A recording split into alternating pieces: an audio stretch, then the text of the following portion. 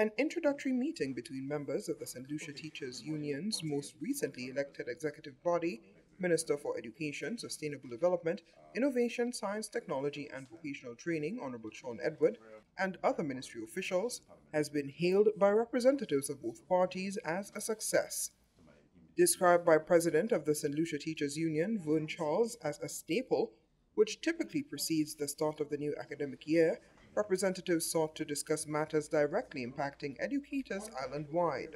School will soon be reopening, and of course there are many issues, many matters which need to be highlighted, many items which need to be discussed, and basically this is what we have engaged in.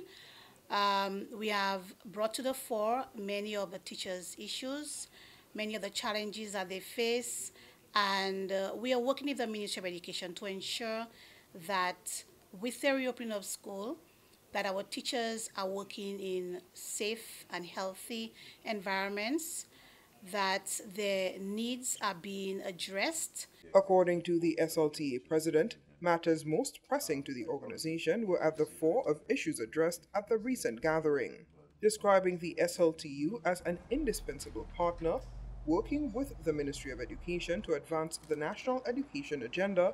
Education Minister Sean Edward outlined areas of concern which have already been addressed.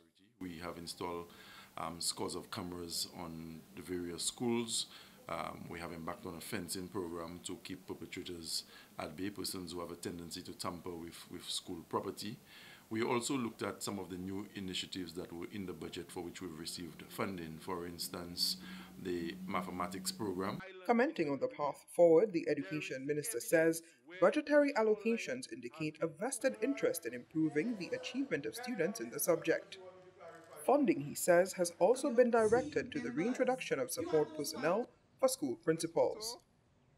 Previously, the party administration, under the NICE program, we had assistants working in the offices of the various principals, functioning as secretaries, and that enabled principals to do a lot more at the school level. But with the change of administration in 2016, that program was discontinued, and I'm extremely grateful for the fact that Prime Minister Pierre has put monies in the budget to reintroduce that program.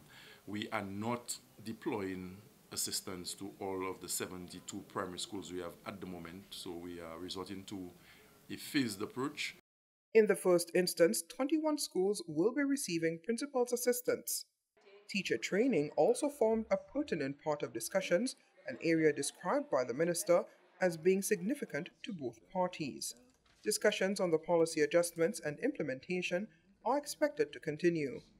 Reflecting on positive outcomes of the meeting, the SLTA president expressed a position of optimism on maintaining dialogue, sentiment echoed by the education minister.